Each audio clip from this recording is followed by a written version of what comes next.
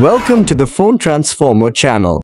In today's video, we'll show you how to turn off Bluetooth pair-compatible devices in Android, step by step. If you find this video helpful, please subscribe to our channel for more tech tips and tutorials. Let's get started. Step 1. First, grab your Android device and open the Settings app.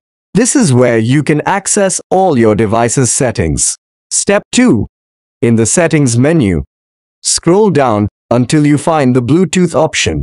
Tap on it to open the Bluetooth settings. Step 3. From the Bluetooth menu, locate and tap on the Additional Settings option. This will take you to more detailed Bluetooth settings. Step 4. In the Additional Settings menu, look for the Pair-compatible devices option. This option is usually enabled by default. Step 5. Finally, tap to turn off the Pair-compatible devices option on the screen. This will prevent your device from automatically pairing with compatible devices. You've successfully turned off Bluetooth pair-compatible devices in Android. Thanks for watching. If you enjoyed this video, don't forget to like and subscribe for more helpful tutorials.